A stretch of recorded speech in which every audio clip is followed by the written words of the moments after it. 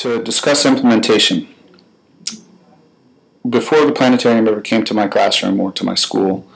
I met with educators from the University of Louisville's English Language Learning Department and with the planetarium educator to discuss the curriculum that I was teaching and to design lessons to support learning and help me to achieve my content objectives. Once we decided the subjects that or the concepts that the planetarium was going to help or support learning for, we began to design and implement vocabulary lessons and English language learning lessons that would allow my students to be able to access prior knowledge and express what they're learning both while they're in the planetarium and afterwards. For my students,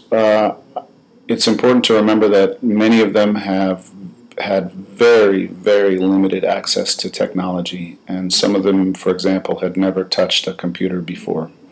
So for them to come into the planetarium was a remarkable and incredible experience. So they were really impressed and engaged in everything that happened in the planetarium. I think the thing that helped me the most with the planetarium was thinking about what were our content and language objectives, and then how could we support that learning. And so with the English language learning teacher, I implemented some lesson plans or lessons that helped the students to gain the vocabulary that they needed to be able to express what they'd learned and to be able to discuss and even write about what they were learning. And with the planetarium educator, I was able to design visualizations or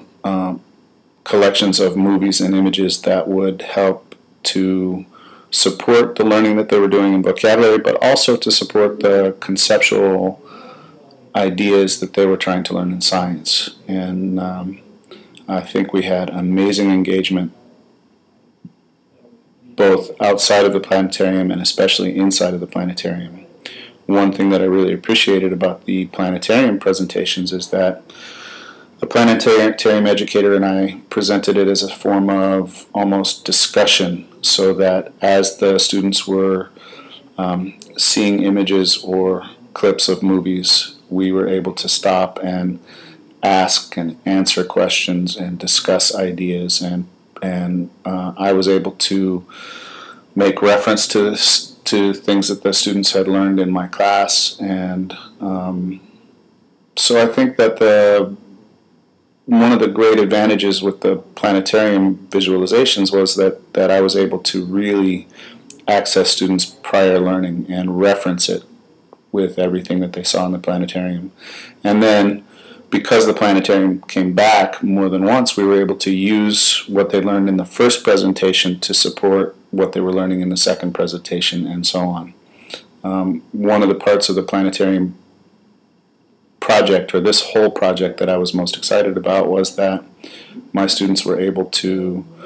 do a project for class to develop a short movie to show in the planetarium, and this gave them the opportunity to really experience the technology from a more participatory or active perspective than they would have if they'd just seen movies.